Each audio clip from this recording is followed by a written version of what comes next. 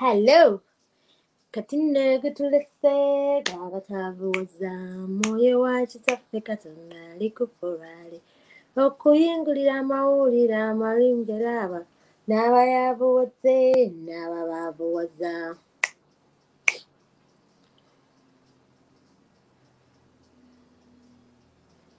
Abatabuwozizza Namutambe ebigambo byabwe mubikwate nga naye temukolanga baagala ebifo ebyokumwanje nga basuubiza naye tebasuukiza ku mikolo baagala okulengebwa buli muntu abayita abantu bannanfuusi ziri basanga beekoola eggwanga okumatiza abantu bwe baamamatiza babafuula ababulukyolo.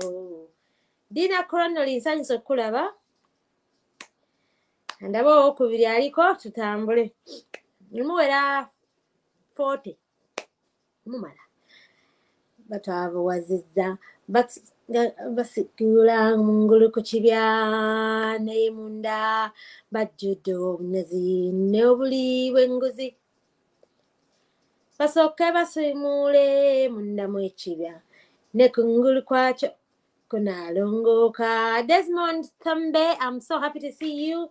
Namwanga Sharif, assalamu alaikum. Mr. Ara, nice to see you, dear. Batabuwazizza basing malaalo agasingawo okutukulabako nga batemagana. Balamba Aisha, assalamu alaikum.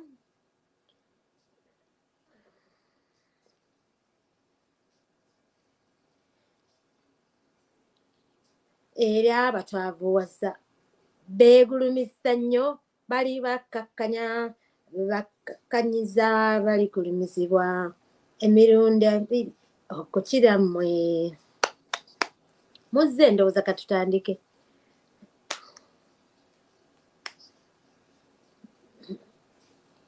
Zere basanga be musango gwa geena mwegulumizza nnyo bali bakkakkanya be mukkakkanyiza bali gulumizibwa.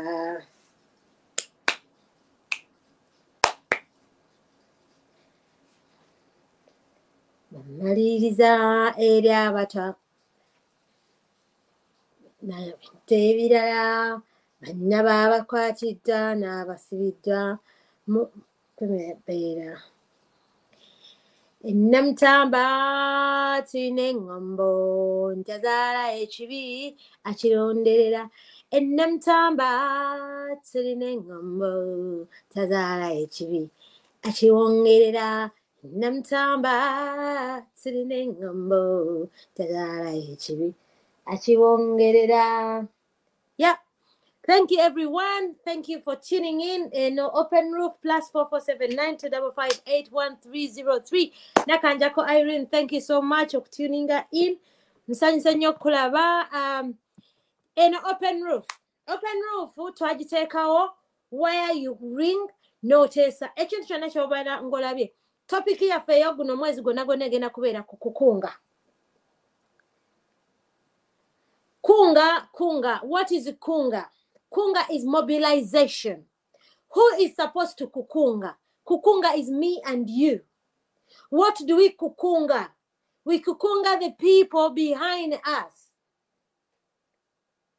Because we need to understand, first of all, that Ugandans are outraged because of the current situation in Uganda. Because we've got a dictator who has been in power for 37 years. We have a man who keeps continuously stealing Ugandans, who has now turned the rule of law a shambolic kind of thing. The parliament is a sham. To the extent that today, as we speak, they have deliberately decided that we are just going to do as we please. Anita Amongi has got the money. I am the deputy spokesperson, the deputy speaker. I'm just going to do what I like. She doesn't care. Tayagala manya. Because ICC, who is the first witness in the case, says that they have no proof if Honorable Zake wrote that tweet or not. When you go on Honorable Zake's Twitter, it's not there. What does that mean? There has got to be investigations. Naye olwokuba ebyo byonna tebikyaliwo. Teddy nsanyize nnyo okulaba. Nze sinda kutaagingako. Era sikwetaagawo wano. Ate sigenda kuyomba naawe. Kubanga Teddy ndi mukoowu. Ate nabagamba dde ekigambo ky'okumpita double agent muba munteeka wansi. Sikyali double agent, ndi triple agent. I'm an agent of Rwanda. I'm an agent of Uganda. And I'm also an agent of UK because I also have a British passport. So, muzeeko. Gwe tofaayo. Gwe ky'oba okola woba olaba sina kye nkugamba. Kwata bintu by'otambula obuviiri. It is that simple. It's also an open roof. Osobola okuba essimu, n'oteesa, oba n'okaayana, oba n'owakana, oba n'oteekawo ekintu kyonna gwe ky'owulira nti nze nsuubira nti Patricia kino twandikikoze bwe kiti. It's simpler. It's plus 44792558133. Jangu otese kukukunga. We need, first of all, for Ugandans to understand that it is about time we got these things into our own hands. Fe kanyini tulina okukunga. Gwe kanyini olina okukunga. Abantu, nobody's going to do it for you. Tewali muntu yenna gwe expecting agenda kukikolera kino. Gwe olina okunoonya abantu 5 ku kido. Ku mukono gwo n'ogamba bano 5 nze ngenda kuba managinga. Nze ali mu diaspora. Sigenda kukola ki? Sijja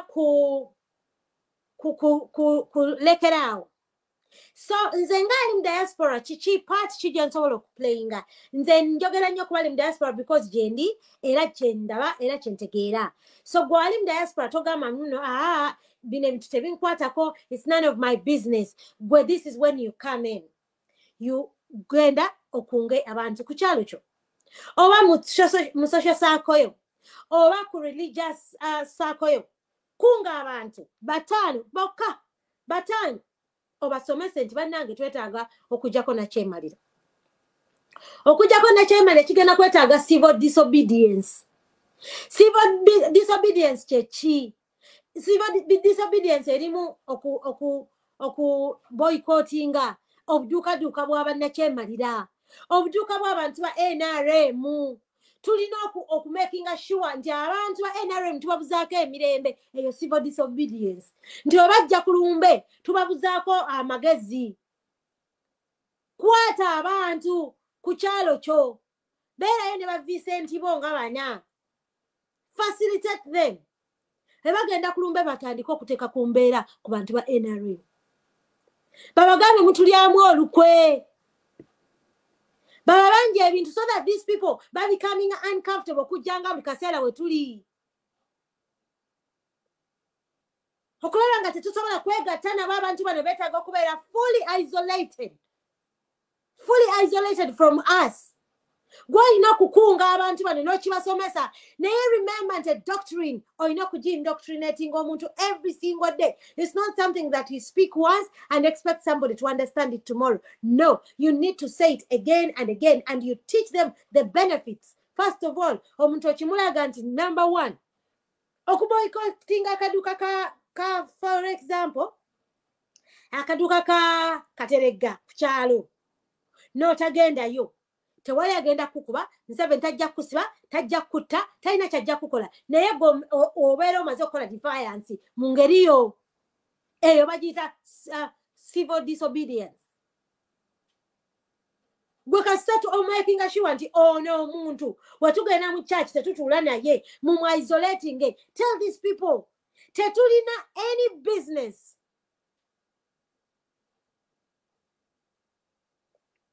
Tetukyalina business anywhere with abantu ba NRM. Not on platforms, not in church, not in muzikiti, not kukufirwa. We have no business because Boba agala fenga tuli dead. Bagalanga tuli dead.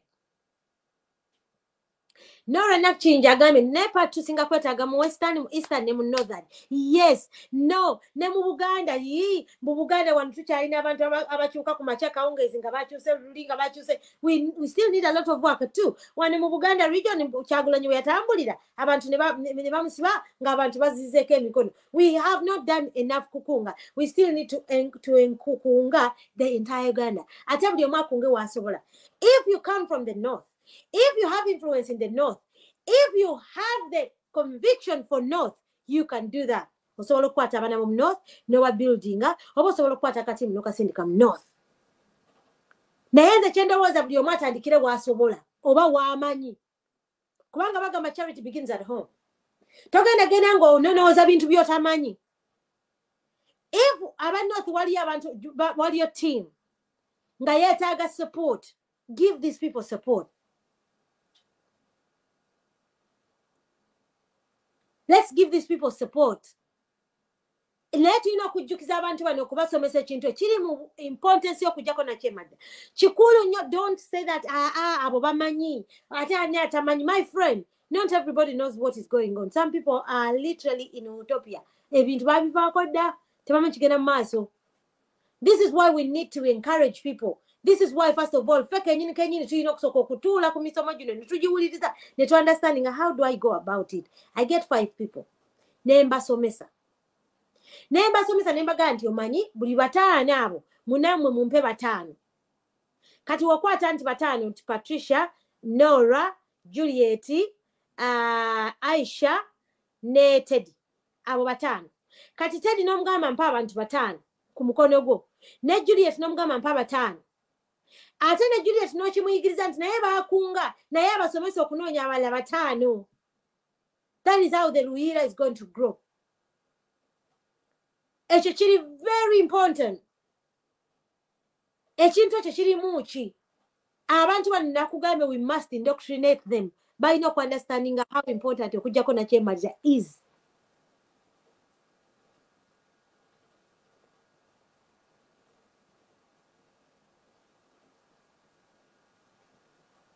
Hello, lady. My solution to you, always. Yeah, you can call. There is a number. Asu Sangatai. There is a number that you can call. It's +4479 255 81303. You come from the country where there was Yaya Jame. Yes, call and give us that solution if you've got it. We can do this as Ugandans, but first of all, Ugandans, we need to be patriotic enough to understand that it is not just about me. We need this greed to come out of us. We need, first of all, to drop the fear. It's paramount that Ugandans understood, first of all, that the change is not about an individual. Change that we are going to get is sustainable for our children and our great-grandchildren and the country that we desire to live in or die in. Or some of us want to be buried in Uganda. But some people have this feeling that they're doing it for so and so. And some Ugandans have totally, they have, where with the kumazima.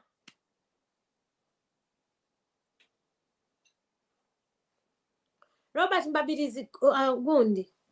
Inbox me +4479 255 81303. Abantu bayawula ku mazima. They have this feeling that nze wotampa sente sigenda kukola bino. Wotampa zino, they have this feeling that they're doing it for you. Najja no muwa mafuta ngono mwami Robert Mbirisi wakugambye no kwata mafuta no gamuwa no tandiko bega irira no ba flyers mugende mustamze ezo nibasula ne batandiko kutekako embeera ate motoka efudde ate omupira gwase ne mubeeranga kwagamba you're paying and paying. Ugandans, we need to understand that let us stop these excuses of munanga abantu have nyo buli kasene to making same excuses. Robert, I said inbox me. Do not write the same statement again and again. I said inbox me. Call me. So some people feel like they're helping someone. They have this feeling they're doing it for the people in the diaspora because the people in the diaspora are desperate. People in the diaspora are not really desperate. They just love the country so much. ekyo njagala kisooka kiveewo. Those excuses of munanga abantu baavu nnyo, making excuses all the time. Non-stop excuses all the time. We make excuses. When you make this excuse, then they make another excuse. An excuse after the other excuse. Then they call, all the time. It's all about complaining. You know, Chaguan has not done enough. This has not done the other. I don't know, this. There is always excuses. Ugandans, we need to stop that. We must stop that. If we really want to get change and retain it and also take power. Do you know understanding do you know understanding and change? Eli more sustainable. Echirara. Do you know kutegeranti? Freedom tell free. Do you know kulumizibwako?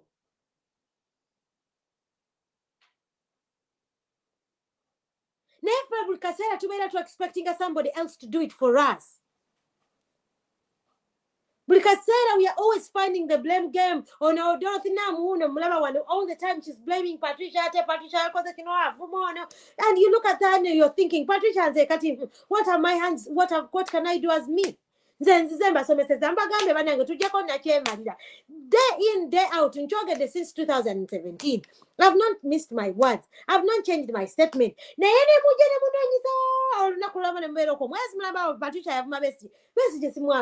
And that is on record. I have no business with West. I don't like him. Let's just beef. Bali mulutalo. Never one and them seven. Never mulava. Never kwatane kumundu. Myaka abiri takutewa dakamundu akana swali mukutuga amatu kubebuse pichi. Ate simanye nchamugawe card. You think that in the solo of supporting a search? No, I am not one of those ones. I'm sorry. I'm sorry. You can criticize me as you please.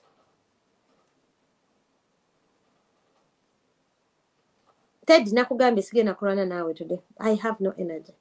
Amanyi ganzi gwamu ebe twabivaako dde bya views twabivaako dda gwe kasito understanding as wano twagambe twetaga abantu bana inze nina abantu ana ngenda kubayigiriza okukunga and those people will kukunga others. That's all I need. I don't need a number 100 people because amamesa amanyi tegesimira bunya. That's what I've always had when nakula bangamba kitange. So to me I don't need a lot of people. And number sizetaga and I have my money. Sisetaga bantu. Setaga a lot of people because in the sibanchi bagamba nekolerera. I have my own personal money. Wembera nechizibu nsobola kwesasulira. Webankwata nchane bansibanza okujja mukomera. I don't need people to raise money for me. Setaga go fund. So please don't bring that nonsense. Ton manyira. Ate ndi mumudu lede so kuyomba. Nesijja kuyomba. Ama mustawa Allah tuddeko mama. We need to kukunga. Today tukunga abantu.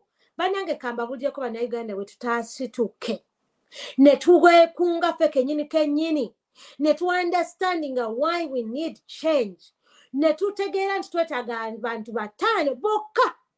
Abantu batano gwe bakwate oba somesa enkyukakyuka gye twetaaga.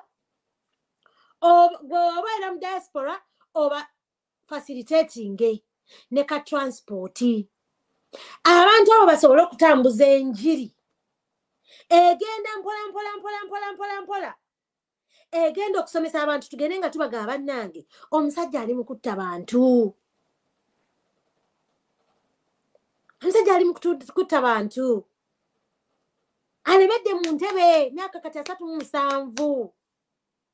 Bye mwali mugamba nti webaka kutula kati yiyo panda gali uno. Ekyo kigenda kutwala gwe ng'omu Uganda. To encourage these 5.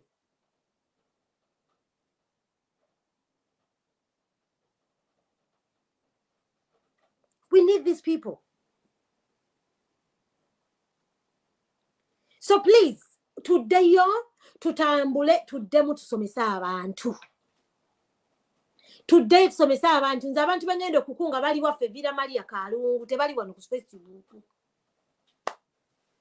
Bali waffe Kalungu era nsiba mbakunga era mbakunze era nze kati nina abantu abasuka kwaki ku 10 benkunga and I will continue kukungaring and I will kunga tetugwamu maanyi muleke bano mananse waliwo abantu abamu nga bo ba NRM Atanga bo baliwo kwonoona. Bo Katonda yabatonda, they don't want to see peace, they don't want to see change, they don't want to see anything, they're just there to repeat the same statement, go on and on about something. Naye wababuuza honestly, kiki ky'okoze ku change eno nga talina kyakugamba. Ajja kugamba era ffe twawaayo sente, ffe twawaayo paundi, simenya, yakawaayo emitwalo nga 3. And you look at them and you're like, really? Is that the best? So, woba jango njagala tutegeere ekintu kino, we need to kwekunga. Twekolemu omulimu. Mu 70 tutasobola we tuba tumuoverwhelming with numbers. Nga tuli bangi. Tewaliwo maanyi ga mundu gaali gasustaininze gasinzeeko maanyi g'abantu. Tekiriyo.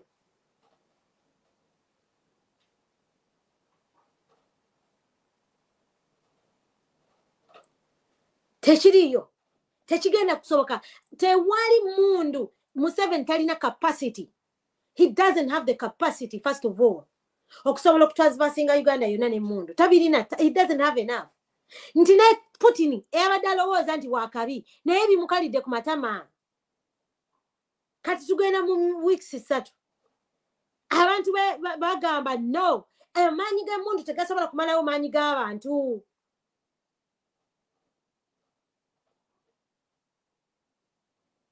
Yana lwaki simu blocking blocking tedisanyu. Bye. Yeah. Sitera nnyo ku blocking abantu ne tedisanyu kanku blocking. Kuba tolina magezi. You're using a fake account atosiriwa. You know? Amaanyi g'abantu. Amaanyi g'emundu. Tegasobola bamala. That's what people of Ukraine did. Bakoseza amaanyi g'abantu. Bakoseza amaanyi g'abantu. Amaanyi g'abantu gasobola go gali more sustainable.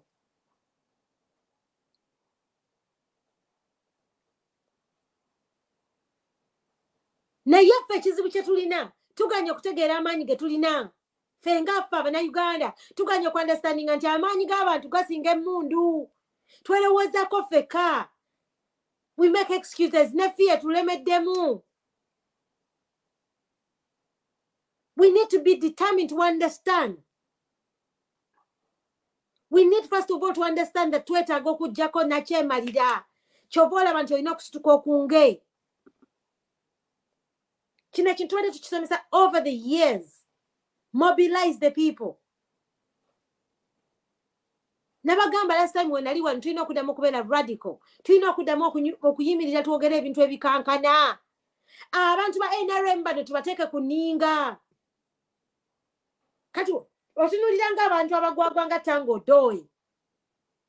Avuddeyo akugamba nti kati Museveni age gy'aliko yentuufu okufuga. In fact, he thinks more. And you look at Tango Doe, look at this fool. Nga one time yali ku video na ku TV. Ye kenyini nasirwana naga. No, what Museveni is doing is wrong. Now he's omusajja omuto alina obwongo alina abaana balina abakazi mwali emmere kibasajja mmwe tuleke kugiwa abaana baffe. Hayibiridde afutubbala. What kind of stupidity is that? Obwongo bwamwe mwakkiriza mutya omuntu aba infiltrating okutuuka kwekyo kutuusa okusirwaza Tango Doe.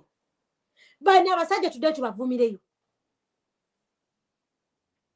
Ono omukazi Anita Amongi singa tumukuba buli lunaku left right and center day in day out. Tumutamye ekintu kino. Naye kizibu ky'Abannayuganda tebategeera kintu kino. Tubagaanye okwetegeerera bo baganye okwesitukiramu. Bakyali mu bintu bya muzannyo. Anti ndabeerawo nalebo zaake era abadde MP tetukyabeetaaga. We need him because first of all onalebo kyazaake yeetaaga n'okuwa omudaali. Ye yetaddewo n'agamba nti nze nfuuse sacrifice. Ebitiibwa kabya bitwale babistripping off me emmotoka bagitutte simanya biki bikibamuwa endowooza n'abakozi babiri. Abayo n'omusirikale as well. Naye yagambye I don't want it anymore. No, I'm going to stand with the people. You know? Ekyo kyeki bantu bannayuganda kye tulina okuvaamu okusitukiramu. Ffe kennyini tugambe nti zaake wafuna akukabirako nga nawe okaaba nnyo. Zaake waaba asituse. Ffe tugenda tumukumemu muliro. kubanga Uganda Museveni atya numbers buli ewali numbers Museveni abeera overwhelmed kati Anita Among twandibadde tumuoverwhelminga with numbers by going to his Twitter handle tetumubuuzaako emirembe nga kye twakoze mawo tetumukkiriza kwekyusa buli wadde eno nga tumukubirayo wajja ku Facebook nga tumusobera babeere overwhelmed and frustrated tubalangire ebyebula n'ebweya tumulangire abaana be abamanyi ku mwana abaana b'oyo omukazi Anita Among mujje mutubuulire abamanyi background ye nawulya simanya si yeyeekolera n'ebibuuzo muveeyo abantu abo muleete ebyo ebifaananyi abantu abo tubateeke ku ninga. We need to spill their dirty linen. Nekyo kyetaaga gwe weekunge oba olina information ng'ogiteeka mugituwe fe abaka America tujja giteekayo if we die we die. Jimpe kosa fake account oba owulira nga ton trusting enough kosa fake account ojimpeereze tujja kugiteekayo. But we need to make them uncomfortable just like they kill us. Kubanga bo batutta fe tetulina mundu. The most we can do is now kuba making her uncomfortable. Babuleko we batnwera kutuzi.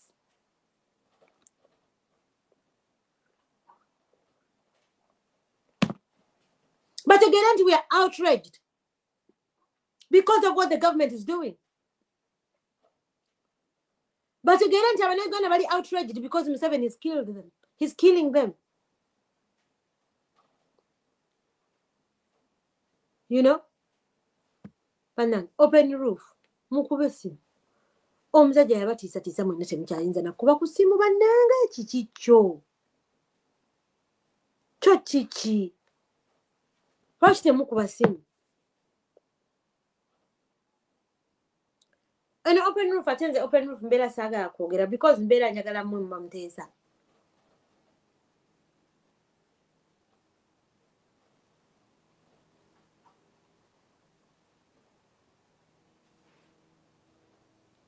So we need to, first of all, again, to demo okurwana.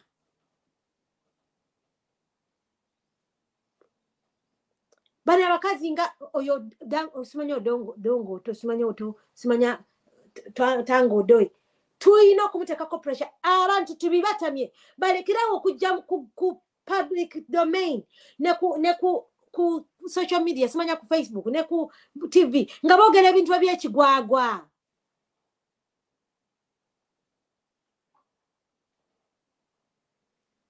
So that bamanya nti nebintu byebagenda okwogera beetaaga okufiltering for starters.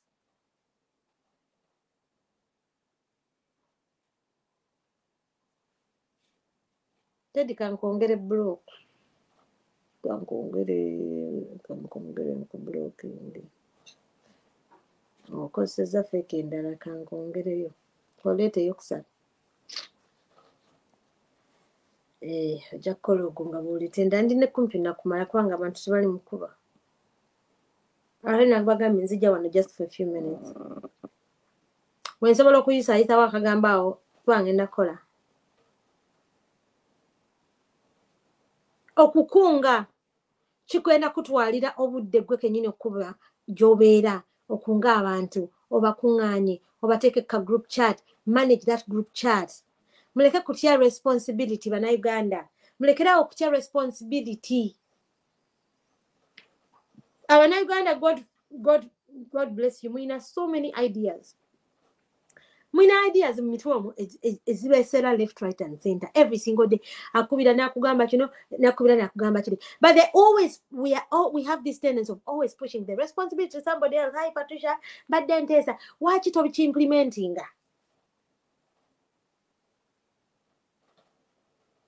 Bulikasera, we rather come up with these ideas and put them to somebody else to take over. So this is why it is important that Uganda to tegere for starters. Do we need to take on the responsibility of okujjako na kyema lya ffe? It's our personal responsibility, our ultimate responsibility.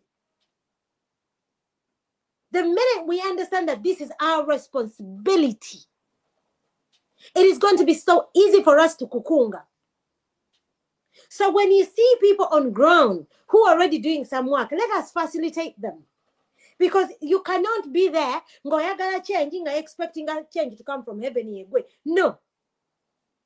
We need to identify people that we can trust, that we can work with, and help them, sustain them. We must facilitate them in one way or the other. They may need some petrol. They may need some bifanani, flyers, brochures.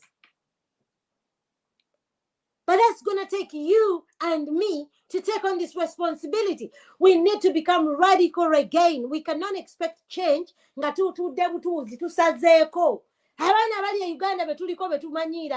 always in prison back and forth. They don't know if they're going to be alive tomorrow or not. Because nobody expected Alan Sewanyana, ne honorable Segrinyo, 7 months later. So to what you want to allergic kum 7 is prison. N'abaana kwanga bakameruka ne bayimirira wali ne baga, you know what, to hell with Museveni, twakukowa. Tulina okubawamu some respect. Yeah, but also as fenga abali eno mu diaspora abantu bana tubakwatizeeko. If we want to have a sustainable Kunga campaign, we have to be part of this Kunga campaign. Stop complaining. Batu basente, batu omubuza bakubameka mupaundi abiri. No mugamba, oh my goodness. What the hell? Mwana ageze ebintu by'esitago nabivako.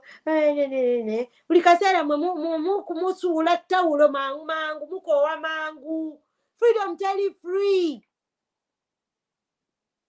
Mandela yamala mukomera 27 years. South Africa kubera liberated. I didn't never liberated. Bacharana. It took them years. Fete tunava na kulana ko myaka 3 twakoye.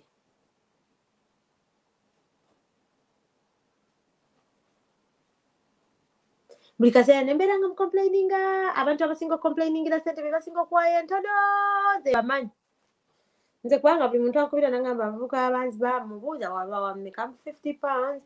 Bintu wala bini mwensatu waloloza mne tso kujako na chema. Ara igana musaga na lianda. Waliwo abankubira nibanga mtugule muntu ne mugala tulete sente. Na mungamba mne nze ne pound 2 ne mugamba pound 2 bikule mundu. Are you stupid? Which kind of mundu is that? Mundu cheje jogendo gula. Abanyogera muvumbi bitu byokubera ba jokers.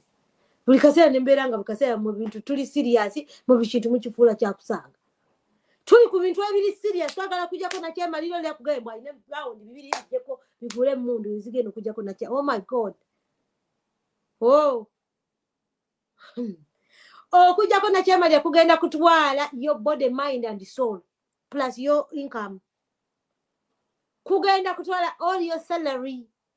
Kugenda kutwala okusiba ennyama ogambe saagala kumanya, saagala kwebuuza, saagala accountability, nze nteekaddeyo nze nayiwawo omubiri. You need to kuyiwawo omubiri fully. Oba yagala kunga ojja kunga naye togenda kulowooza nno ogenda kunga ng'okungisa bigambo. My friend, we are dealing with a Nachema leader. Who has the money? Who has the facilitation? Who has the time? Who has the people in his hands? Judde njala mu mitima. Bebagenda okuwa ekitole kya sabbuuni kimu bagawa akalulu. Bebagenda okuwa ekitole kya sabbuuni kimu bakulope bakutaaje. Kimu bwe kiti.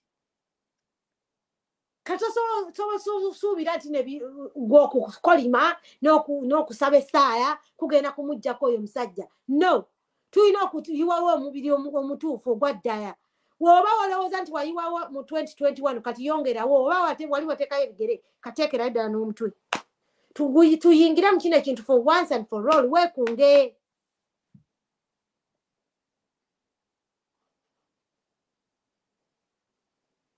Weekunge gwe nga gwe. First of all, weesooka weekunge.